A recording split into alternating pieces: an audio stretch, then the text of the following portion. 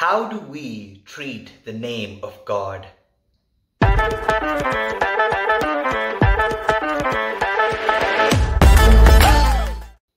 St. Joseph of Cupertino would go into a state of ecstasy and wonder at the very mention of the name of God.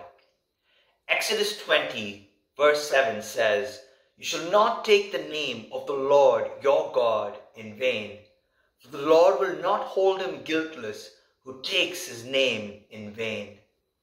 This is the second of the 10 Commandments. To use God's name in vain includes using God's name meaninglessly in phrases such as OMG, or using the name of Jesus as a filler word, or even using the name of God to curse. It is said that even demons do not utter the name of God, for he is holy. How carelessly, recklessly, and even profanely do we use the name of God today? Psalms 18 verse 10 says, "The name of the Lord is a strong tower.